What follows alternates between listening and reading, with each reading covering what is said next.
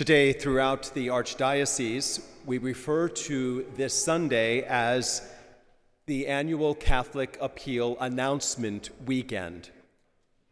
The homily that I will preach to you today was written by Archbishop Coakley. In today's Gospel, why does Jesus seem to tell us that bad things are good and good things are bad?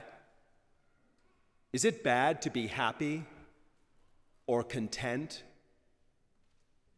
Jesus is illustrating for us that worldly goods are only truly good when they are used for eternal ends. This is an expansion on the words from the Old Testament reading.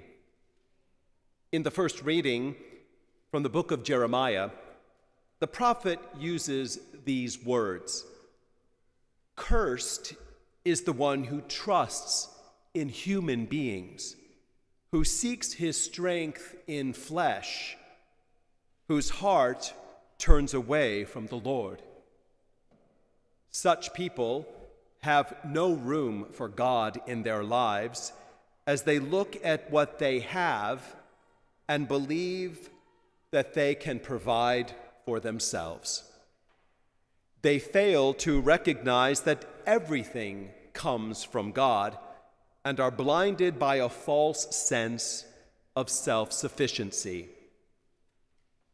It is the opposite of what the Beatitudes in St. Matthew's Gospel refers to as poverty of spirit.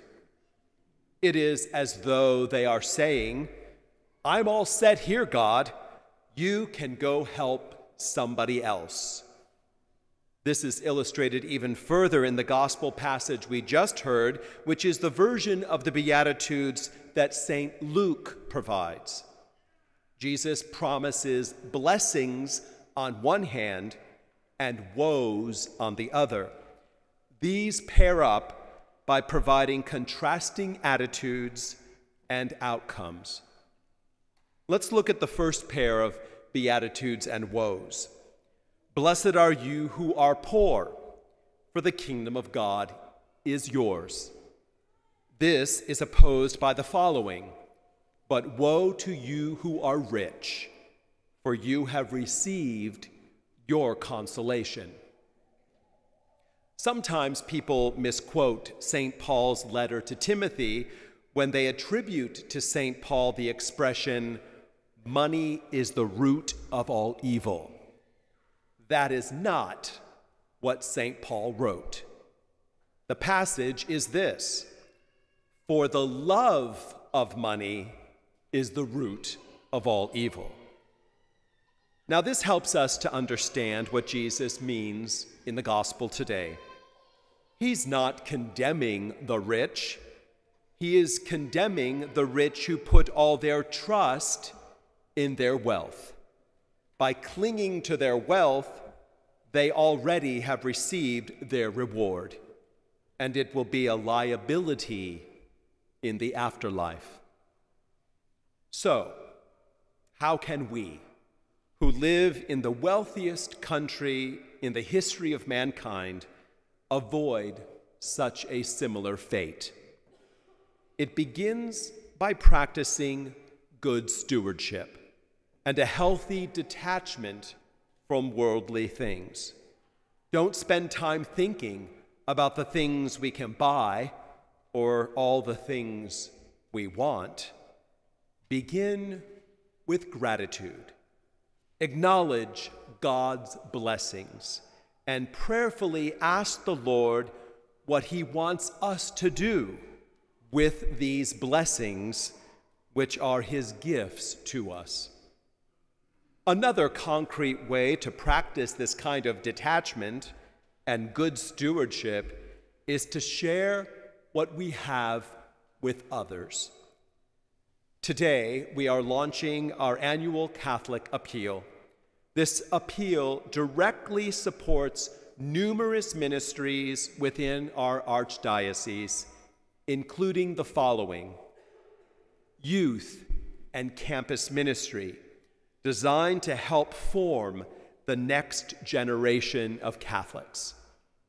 Family life ministry to help parents as they do their critical job of raising their children to know, to love, and to serve God, while also showing their children an example of a loving marriage.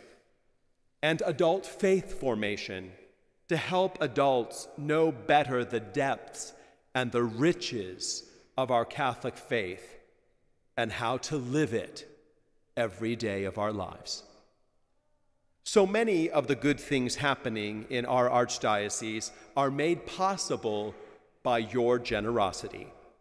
Please take the time between this week and next to pray about how God has blessed your life and how He is inviting you to practice good stewardship with His gifts to you by participating in the annual Catholic Appeal. This appeal directly supports the many ministries and programs that your parish relies upon. They cannot continue without your support. Keeping in proper perspective the source and purpose of the good things we enjoy in life, we must prepare our souls for the world to come.